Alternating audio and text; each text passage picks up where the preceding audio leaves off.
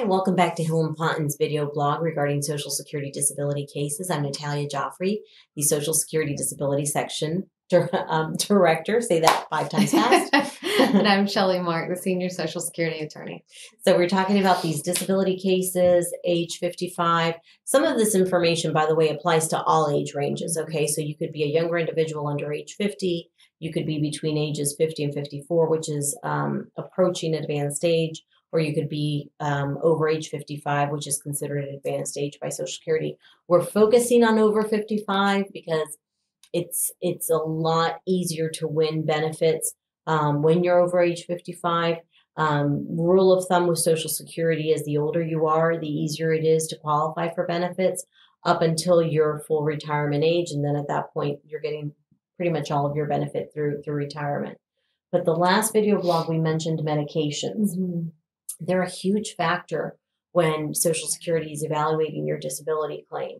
And the reason for that is not just maybe the fact that you have to take the medication, but the side effects that you have as a result of it and how those side effects can affect you when you're trying to work. We talked a lot about work history and, the demands of working. So, Shelly, what do you see when Social Security is evaluating these cases, how medications come into play?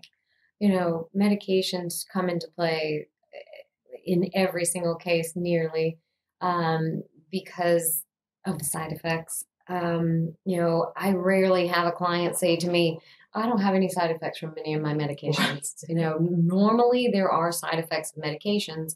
And I would say that more than likely the most severe would be fatigue. Or drowsiness. Most definitely difficulty with concentration. Difficulty with memory. A lot of people that take sleep medication will tell me that it takes them forever to wake up. Right. And then their mornings are really difficult because of the medication being so strong that helps them sleep. But then coming off of it in the mornings is really, really hard to get going. And think about that. If you have to get up early to go to work every day and you're knocked out from this medication, then every single morning you're going to really struggle to get up, get ready, and get to work. Right. And which employer is going to really work with you realistically long term, where you can come in late every day. And like Shelly said, with the fatigue, with the drowsiness, this is a big one.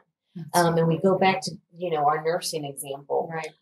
If you're drowsy and you have to be alert and awake to treat patients and to take notes and to remember how much medication the doctor just said to administer to the patient, things like that. If you're feeling a little bit loopy or not, completely awake, it's hard to do all of those things. And another one that I used to see a lot was the nausea. And that's true too. Definitely. If you're feeling like sick to your stomach and it's like you have to sit still because if not, you get nauseous or you get dizzy. All of those factors come into play when they're looking at, okay, can you do this job? Right. Because their go-to is they love to say, well, we'll find a sedentary job you can do. First of all, there's a limited number of sedentary jobs. But also then if you're having these problems despite being seated and working, there's still going to be a problem, right? They're still going to prevent you. Definitely. And I have clients say to me a lot of times, I was taking the medication, I was doing a little bit better, but then the side effects of the medications started making things really difficult, and I was trying to hide it, but my coworkers would ask me why I was nodding off, and they would notice that I was slowing down, and even despite your best efforts to work through the side effects of medications, it may be something that someone else points out to you by saying, hey, you're starting to make some mistakes. You're not quite on point like you used to be. Yeah. I love the example you gave of the construction worker, and that makes me think about that. If you're a construction worker and you say to your crew, hey guys, I need to take a little minute here. I'm feeling sick to my stomach. I'm a little tired. Let me go to my truck, take a nap, and come back. Like, who's really going to put up with that? Right. Yeah. Definitely. All right. Well, if you have any questions, feel free to visit our website or call our office. Thank you.